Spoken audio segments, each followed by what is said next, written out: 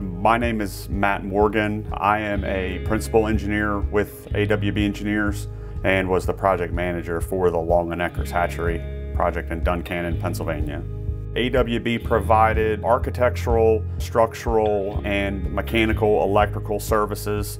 What typically happens in this building is trucks have access on the west side of the building to bring eggs in, and then they have access to bring the chicks out through the east side of the building. Between point A and point B, there are a number of challenges that we have to meet to fulfill the client's needs on how they want to get from point A to point B.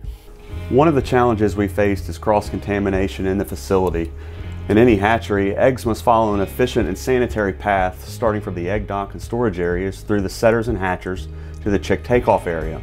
Ultimately, the chicks leave the facility from the chick dock on the east side of the facility.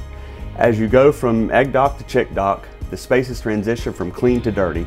AWB successfully designed the building to ensure efficient flow of dirty used racks through required washing equipment. Wash areas are centrally located and allow for efficient rack flow to clean storage areas for reuse. Ultimately, this prevents cross-contamination within the facility. This is the mechanical room for the building. In the back, there's a staircase, and that staircase gives Longeneckers access into an interstitial space where all of the piping is installed. This is very important for a hatchery because if they had an issue with a pipe, it's not in an area where they would have to stop production in order to fix it. What this also creates is flexibility. Many of these hatchery facilities will have an addition built onto them within the first 5 years of it being constructed. As part of our design of this building, we put in the ability to easily extend utilities into Phase 2 areas for additional egg storage, Phase 3 areas with additional setters and hatchers for even more capacity in the building, and they can make those connections and extend them into those additions without going back into the existing hatchery to disrupt the process.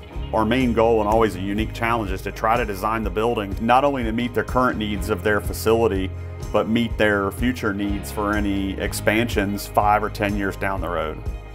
Success comes through experience, and AWB has the experience from designing multiple hatcheries to know exactly what the client needs. AWB looks forward to continuing our relationship with Longeneckers through future additions as they continue to grow to meet their clients' needs.